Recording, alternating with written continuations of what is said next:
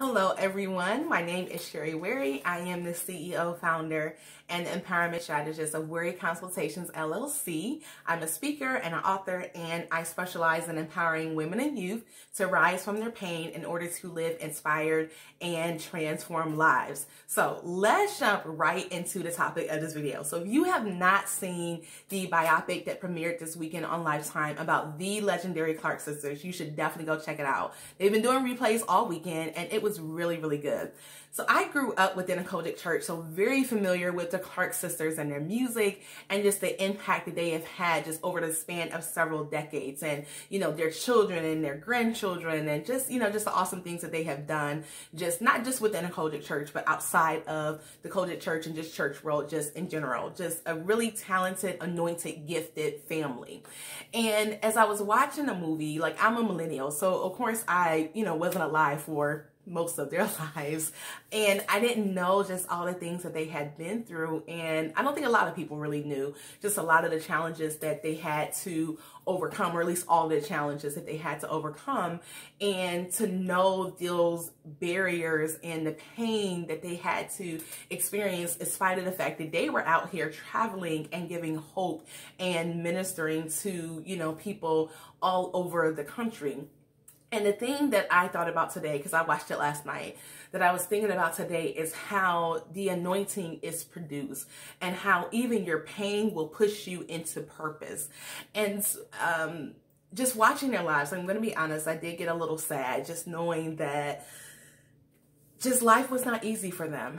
And as I was thinking about just the things that they, went through and what we saw just in the movie, because that's just a glimpse of, their lives, is that I wondered if the anointing would have still been produced had they had much easier lives. And I'm not saying that I'm glad that they went through what they went through, like, not at all. I'm not saying that I'm advocating the hurt and the painful things that occurred to them. I'm not advocating that. I'm not wishing that it happened. I'm not glad that it happened to them. But what I am saying is that I see the results of it, and it just made me wonder just what their anointing would have looked like if it still would have been present if they had not gone through what they went through. They didn't allow their pain to stop them, even though they had to take some pauses and they may have felt like giving up. Ultimately, what we see by this movie is that they pushed through that, and they allowed pain to still allow them to walk in their God-given purpose, and still allowed the anointing to be produced in their lives.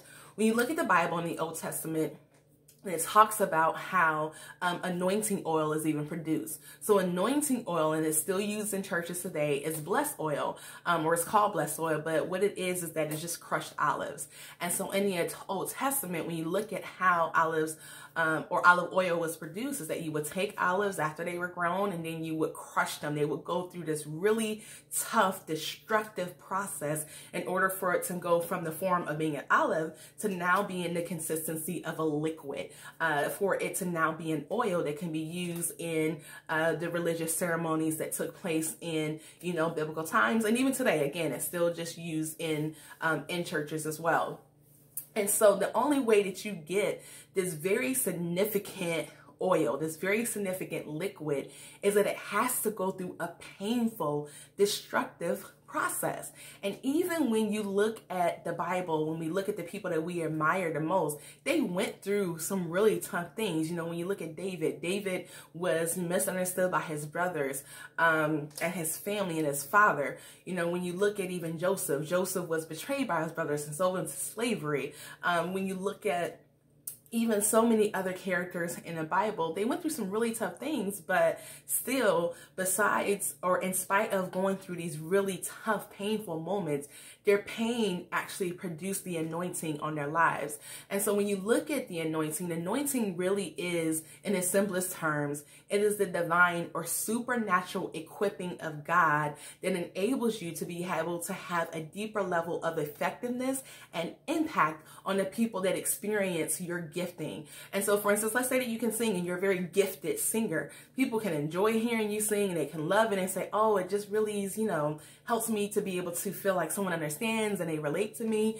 But when you put anointing on top of a gifting, it is a deeper level of impact and effectiveness that now allows you to not only relate to people, but to give hope and to help them to overcome even what they are going through as well. And so it gives an avenue for you to be able to not only relate to people, but to push them even past their hopelessness or despair or pain or whatever else that they are experiencing. And so when we look at this biopic of the Clark sisters and what they went through, despite those painful and challenging moments, there is still anointing that was produced out of that. Their pain pushed them into purpose, and it allowed them to be able to have a deeper level of impact and effectiveness on people as they traveled all over the country ministering in song, and allow them to be able to give hope to people, even in the midst of their own hopelessness.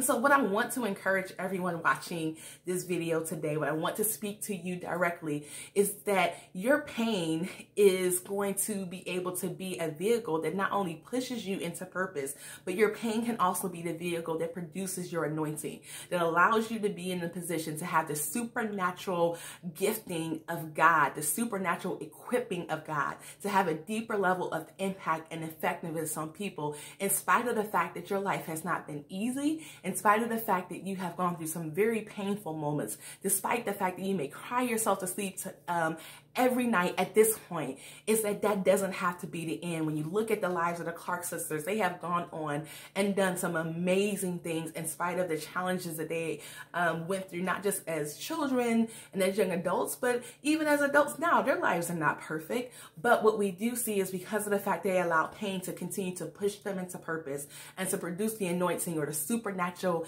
effectiveness of God upon their lives, is that we're able to see that they still came out of all of that with a testimony of God's goodness and His grace, and still came out on top, still came out with victory. And again, life isn't perfect for them, and it's not perfect for any of us either. But at the end of the day, your pain never has to be the end. Allow pain to push you into purpose. Allow pain to position you to have the supernatural equipping of God, the anointing, rest on your life, so that you can now be able to not only have hope for your own life, but that you can be a light of hope to those around you as well. All right, so take care. Make sure you check out the biopic. It's really good. It's on Lifetime. Check your local listings to see when it will be replayed today. And if you would like to keep in contact with me, you can check out my website at sherrywary.com. You can also find me on Instagram and Twitter, or you can like my Facebook business page at Sherry C. Wary. So take care, and I will talk to you guys later. Bye.